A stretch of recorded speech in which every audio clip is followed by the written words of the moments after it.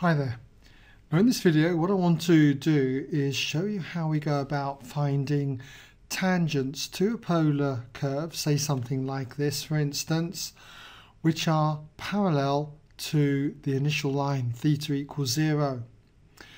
And to demonstrate this I've got here the curve, which is a cardioid with equation r equals a times 1 plus cos theta. And what I'm going to show you is true for all polar curves. So when we're trying to find a tangent then that's parallel to this initial line, say on this curve, one such line is going to be this line here. Just mark it on, okay? So there'll be others on this curve, as I'll show you as the problem develops. So how do we go about finding the coordinates of the point on the curve where we have this tangent that's parallel to the initial line? Well, what we do is we take any general point on the curve. But if we're looking, say, at this point here, remember that from the pole here out to here, this is going to be r, and it's going to make an angle theta with the initial line. Now if we construct a triangle in here, a right angle triangle, something like this, and label this distance as y and this distance as x, then by trigonometry y is going to be equal to r sine theta.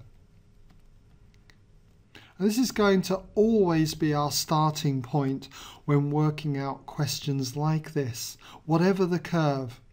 Now if we were dealing with Cartesian axes, this being the x-axis and this being the y-axis, then finding the point on the curve where the tangent is parallel to the x-axis would mean differentiating, finding dy by dx and setting that gradient equal to 0. So to find dy by dx, what we do is we apply the chain rule. Dy dx is the same as dy by d theta multiplied by d theta by dx. But we can change this to dy by d theta divided by dx by d theta. Now having a fraction like this, if dy dx equals 0, then the numerator of this fraction must be equal to 0. So what I'm saying then is that for points where the tangent is parallel to the initial line, dy by d theta must equal 0. So when it comes to finding this point here, it follows from here that y would be equal to r, and we just substitute our equation in here for r, which in this example is a times 1 plus cos theta, and then we multiply this by sine theta. And all we need to do now is find out what dy by d theta is and put it equal to 0. And that will enable us to establish the polar coordinates for this point here, which I'll call A. And we'll see if there's any other points on here where there are stationary points as well, where in other words the tangents are parallel to this initial line. So to differentiate this, we've therefore got dy by d theta, and I'm going to need to use the product rule. So I'm going to take a times 1 plus cos theta and multiply this then by the differential of sine theta, which is going to be cos theta. And then to this, I'm going to take the sine theta and multiply this by the differential of a times 1 plus cos theta. Well, a is a constant, so that's going to remain there. But if I differentiate the 1, that's 0. Differentiate cos theta, that's going to be minus sine theta. So we've got a times minus sine theta there. Now cleaning this up, a is a common factor, so I can put that outside a big square bracket, and expanding this bracket here, cos theta times 1 plus cos theta is going to give me cos theta plus cos squared theta. I've already got a out the front here, so for this second term I've just got minus sine squared theta. Okay, so just square that bracket off there. Now I'm going to put this all in terms of cosine theta. So sine squared theta, we should know, is the same as 1 minus cos squared theta. So if I've got a minus here, that's going to reduce down to minus 1 plus cos squared theta. So we'll just write that in. We've got a here. We've got these two terms, cos theta and plus cos squared theta. And then this is going to change through the identity that sine squared theta is 1 minus cos squared theta to minus 1 plus cos squared theta. And tidying this up, we've got our a here, and we've got 2 cos squared theta. 2 cos squared theta. We've got the plus cos theta. And then we've got minus 1. Now, we're going to be putting dy by d theta equal to 0 in a moment, but I can see that I'm going to need to factorize this bracket here, and it does factorize further.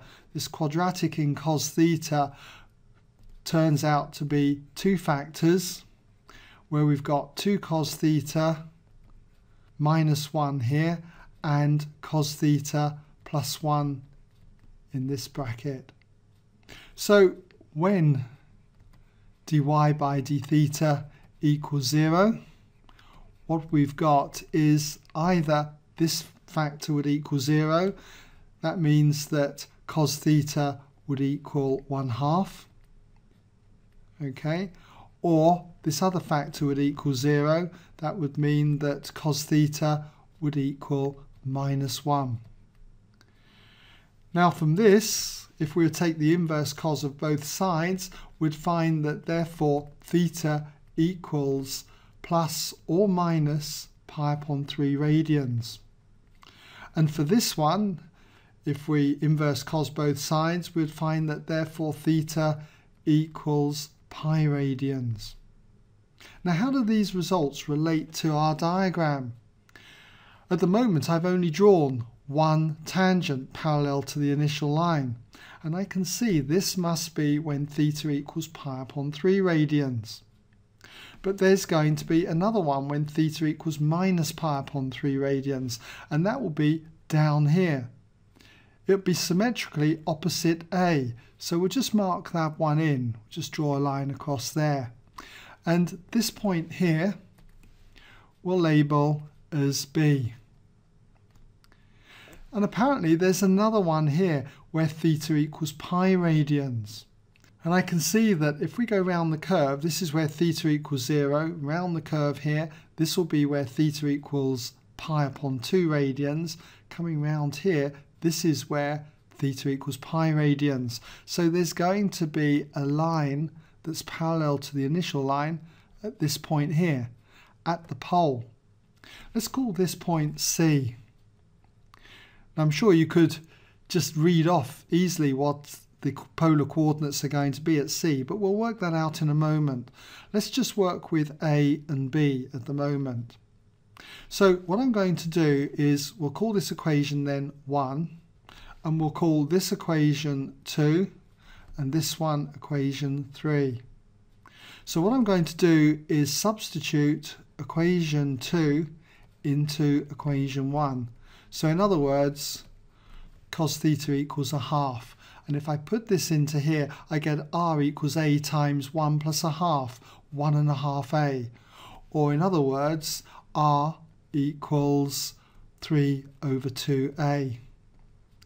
And so therefore, that means that the coordinates of a, the polar coordinates that is, r theta is going to be 3 over 2a,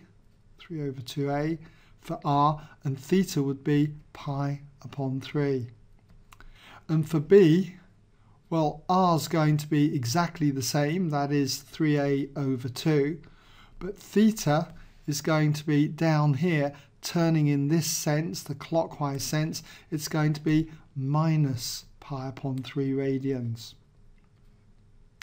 And as for c, well, I can get the polar coordinates of C by substituting equation 3 into equation 1. That is, cos theta equals -1. That's just going to give me 0 in the bracket, so r would equal 0. So we've got r equaling 0. And from this, therefore, the polar coordinates of C are going to be 0 and pi. Okay, well, I hope that's given you some idea then of how we go about this type of question in finding tangents then to any polar curve which are parallel to the initial line here. We set up this equation always for any curve y equals r sine theta. We substitute then the polar equation of our curve for r into here. We find out what dy by d theta is and we set it equal to 0. And we solve the subsequent equations. And that will tell us then the polar coordinates of our stationary points.